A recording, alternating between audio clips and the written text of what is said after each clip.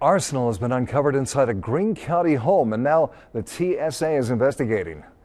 When deputies served a search warrant Wednesday at a home on Schnebly Road, they found more than 170 weapons and hundreds of thousands of rounds of ammunition. When deputies also found a suspicious device, they called the Dayton Bomb Squad, and they got help from the Wright Patt Bomb Squad. It is our understanding that the items could have been explosive devices if the right fuel compounds were present. Those fuel compounds was not present at the scene.